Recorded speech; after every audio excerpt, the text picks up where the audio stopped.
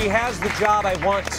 Actually, I love my job. I can't take that. She's a travel and lifestyle expert. She's here to show us how to plan a family summer vacation and do it with great ease and be able to do it with red fingernail polish on and not have anybody look at you sideways. Wait, where's the... Francesca Page is here with us. Hello. Hi, thanks for having me. Sure. So what do we consider when we do this? You know, there's a few major things. Obviously, you want to consider your budget first and foremost, how much you have to spend, also how much time you have off. You know, take travel time into consideration when you're planning a vacation, and also the demographics of your family. Like, how old are your kids? What are their interests? What are your interests? Take all that into consideration. I don't care about the kids. I want to relax.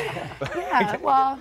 well, what do you do like Mark when he hasn't had a vacation like in 6 months and he takes them in little bits? So when you want to go on a short little vacation, what would you suggest? Like a 4 or 5 day vacation? Yeah, I would say like take a weekend away. So take a long weekend. I mean, the summertime is great for the California coastline. Anywhere from like San Francisco down to San Diego, there's tons to do for families.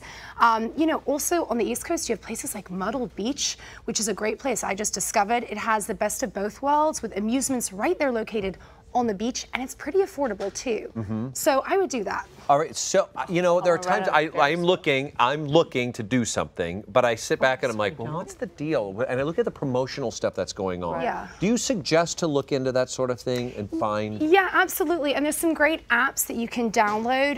You know, if you're on a tight budget, you can do a day trip. A day trip is still a trip. Yeah. You know, look at national parks, local beaches, lakes, even museums if you have kids. You know, give them a cultural experience. Sure. You know, things like hopper.com, that's a great use that app. one. Hopper Travel is a really good app to download, and it's a flight tracking app that tells you when flight prices go down. Yeah, or Hopper. It's called Hopper Travel. Hopper. I use it so much. Yeah, it does. I put in a destination, a couple like I may go in July, whatever, and it sends this thing. You might want to consider, or we think the price is going to drop. Right now, it's really $800. And for day trips, you know, there's Day Trips, which is a great thing you can get from the Apple Store. Download it. It will tell you like local things to do in the area. You know, if you just want to get away, but you only have a day or two, and that's a frequent problem for people. How do we? I mean, budget-wise, what you said, you know, for those who are on a budget. Yes. We have to consider these things, and we go, oh, I spent way too much money.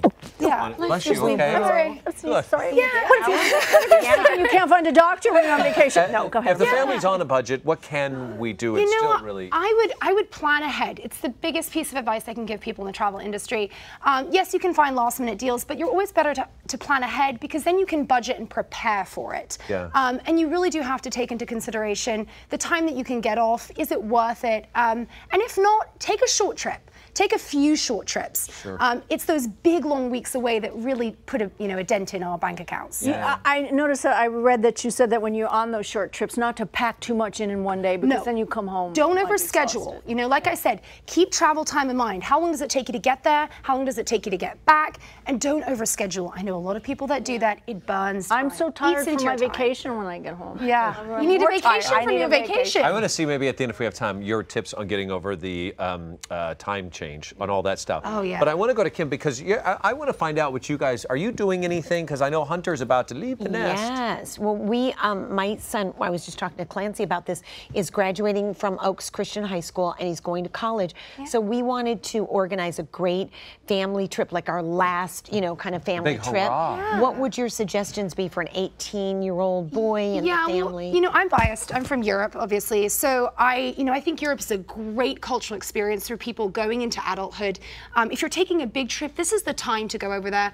I suggest a city like Barcelona. It's really culturally rich, and there's things to do really for you and your significant other, and also for your son. Right. You know, he gets a cultural experience. It has a great nightlife, lots of young people.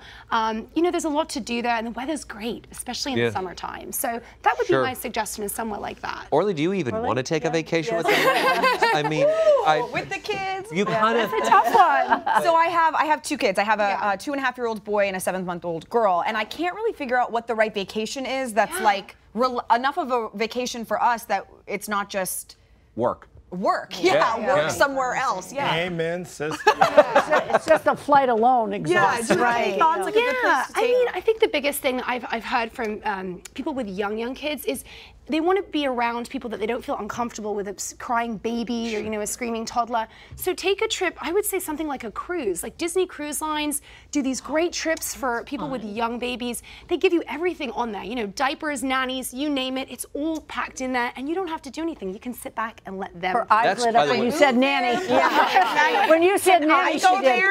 She went, So, you know, the diapers are for the grown-ups, just so you know. Well, I will clean dishes and move in. Ken, do you guys go? No, but we went away for Thanksgiving, With great and conviction, the kids are all over too, so we had to buy 5 plane tickets to Nashville, like never again. And also my parents are getting older, so the next vacation I want to do is with my parents, you know, my husband and I, the 3 kids, but then we're talking 1, 2, 3 hotel rooms, and then it's like the price between flying and then the hotel room. No. Yeah, prices can build very quickly when you're traveling with a lot of people. My suggestion, Airbnb.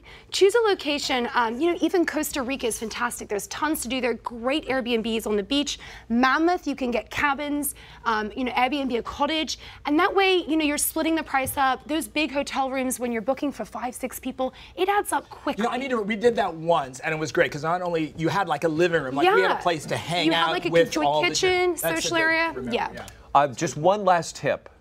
What's the best way for a mother and daughter to travel on a cruise that they want on a TV show and not end up enemies? I don't know. I mean, my mom's my best friend, so. Okay. Let us know how that turns out. Okay? Bring back some pictures. Yeah, Wonderful do stuff. that. Yeah. More Francesca's travel tips you can check out misstravelguru.com. Also, her Instagram is a great place to catch up with her at misstravelguru. There it is. At the bottom of your screen. Wonderful. I know. Hey guys, well, are you going on a road trip? We've got you covered. Come back for Hollywood Steals.